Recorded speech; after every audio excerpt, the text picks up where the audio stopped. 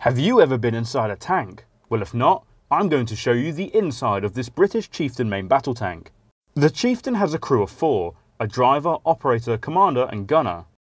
The driver is located in the driver's compartment and is separated from the crew.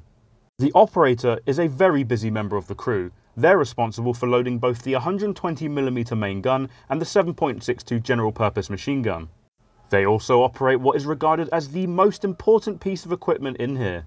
The boiling vessel, or BV, is used to heat water.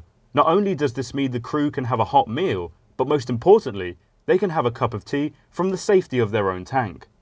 The commander has the best field of view from within the tank, and although their key role is to command the crew, they work very closely with the gunner. The gunner sits directly in front of the commander and is responsible for operating both the main gun and the machine gun. If you'd like to find out more about tanks, make sure to give us a follow and leave a comment below.